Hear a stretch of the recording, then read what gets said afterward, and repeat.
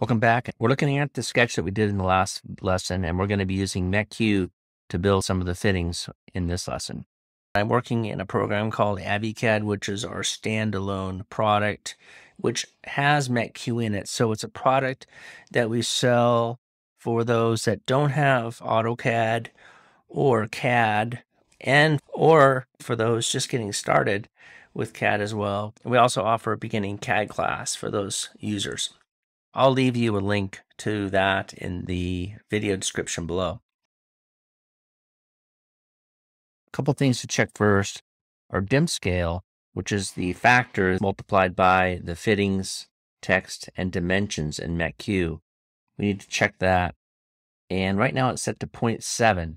Now I have it set to 0.7 because I don't want it drawn 1:1. I want it drawn just a little bit smaller than 1:1. It's going to be about 30% smaller. That's an important thing to check. One last thing I wanted to mention, in your object snap setting, if you type in OS, you want to make sure that you turn on node for this upcoming lesson. So this is going to help you snap to the points that I added in the previous lesson. Now, the way I like to load up the piping ISO is to just type in PIP and then select it from the list. You can either do that or you could load it from the menu or the ribbon. Let's go ahead and change our size to 4-inch.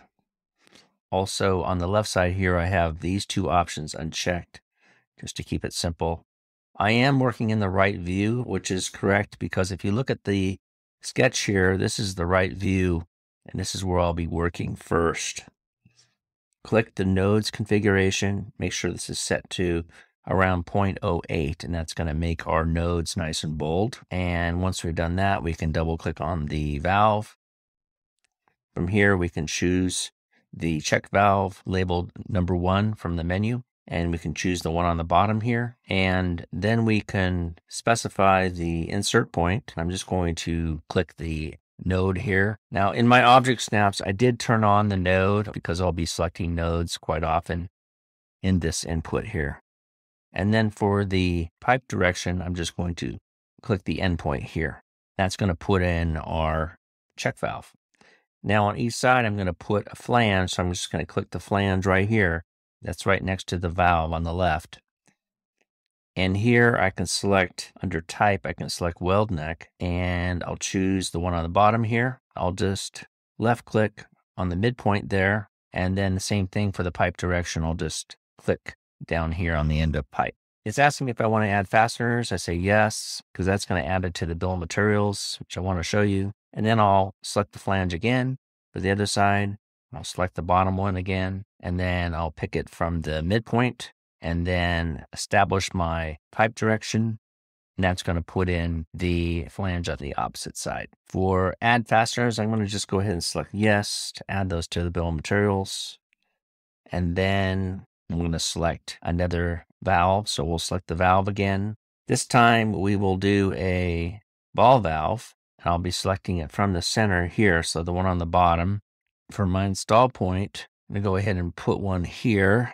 Pipe direction this way, and then my flange again will be the welding neck. Put one on this side, and add fasteners yes, and we'll put one on this side as well.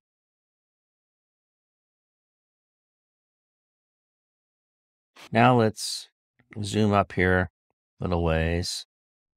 We'll select the main option here because we need to change the pipe direction for the T's. So the T's are going to be in the left direction. We'll select the T icon here and we'll choose View Draw. And we'll pick this one on the far right, which allows us to insert it at the center. We'll zoom down here, select the insert point. Pipe direction is going to be this way, and the branch is going to be this way. That's going to put in that T there for us. Let's do one more T. Down here, we'll pick the install point, pipe direction, and then the branch.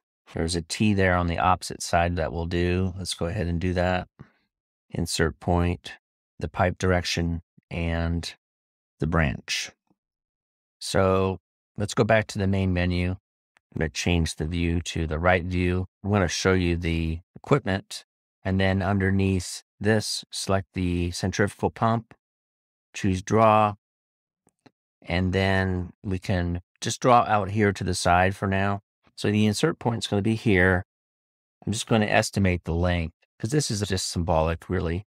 The length will be this way, and then the impeller and suction will be in this direction here. And that inserts the pump in there like that. It is asking us whether or not we want to add this to the list. So I'll just say yes, and we'll just select enter there. So let's just go ahead and just move this into the pipe run now. I'll say move. We'll select it from the center and place it here. Let's put in elbow here. And this is the right view again. So we'll go into the right view. Let's just go ahead and put a run in here.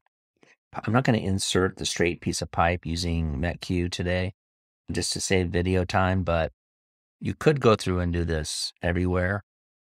So it's really just a 3-point pick.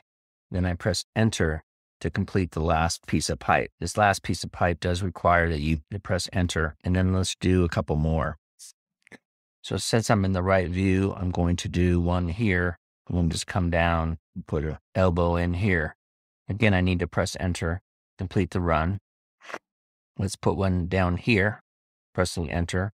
Now I'm going to change views into my left view, and I'll put another couple elbows in. So there's this one.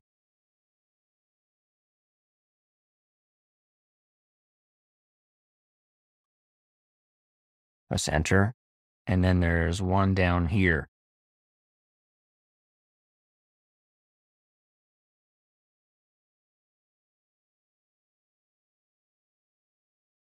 Press enter. And there's one here.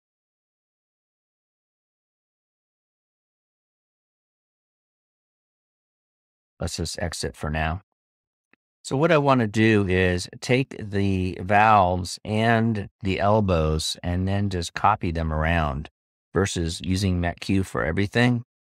I'm okay with this run here. I need to erase this line here. So here we have a check valve. Here we have a ball valve. Let me go into my drawing settings. That's DS for drawing settings. And I want to change this back to rectangular, this snap mode here. So that's going to make my cursor straight again. So let's select this and we'll choose copy, and we'll copy it from the midpoint here, and we'll pan down and we'll place it here. Let's move this over to this.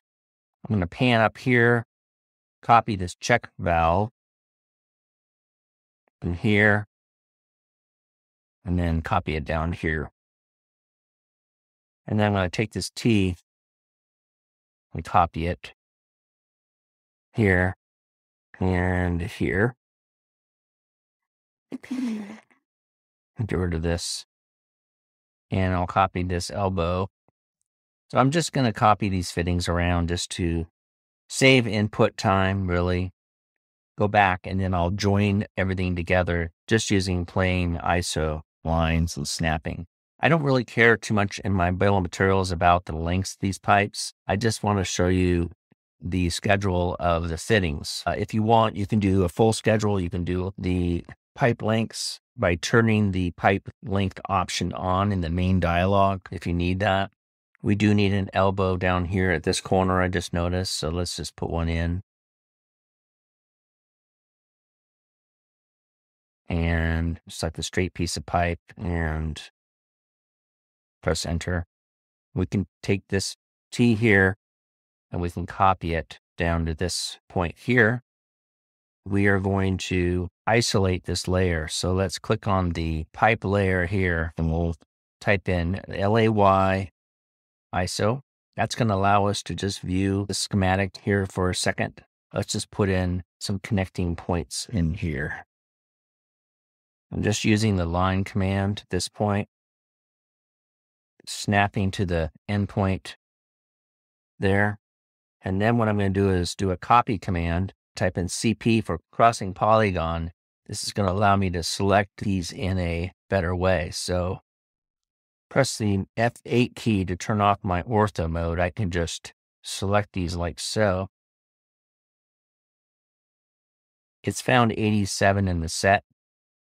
and I press enter, and now I can copy from the intersection of this T. So I'm just going to copy it from here down.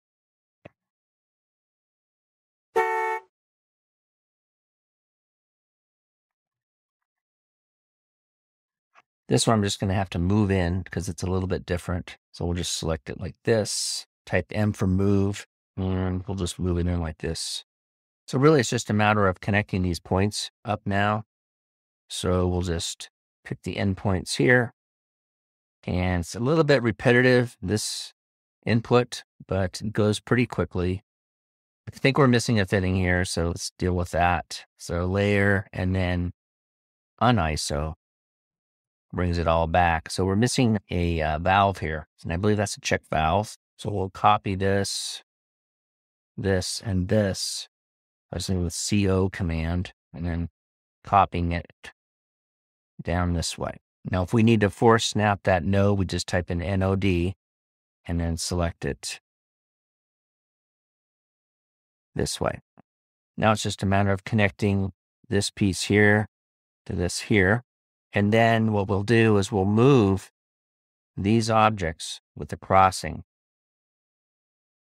We'll move them to the main layer. We'll move this one as well to the main layer. Let's go back and isolate this layer one more time. So we clicked on one of these points here. Lay ISO is the command. And we can erase all our construction lines. Lay uniso brings them back. Now we need to take care of the way that these points are showing up with the PD mode. Remember that from the last video. And we'll just change this to 1. So let's take a look at these real quick here. Make sure that these are all set to by layer. That's going to make the color show by its layer, not as a separate color. So that's it for part 2. So in this lesson, we learned how to create fittings with MetQ. We took the sketch that we created in part 1 and used it as a background. Then what we did is we traced over the background using the MetQ ISO utility, creating our elbows, T's, flanges, and fittings. Then we selected those fittings, and then using the copy command, we snapped to different intersections in our sketch. Then we later erased those construction lines and then connected the remaining pieces of pipe in using lines. I hope you liked the video. It's actually a free sample taken from a online CAD course that I'm currently teaching called Shortcut CAD.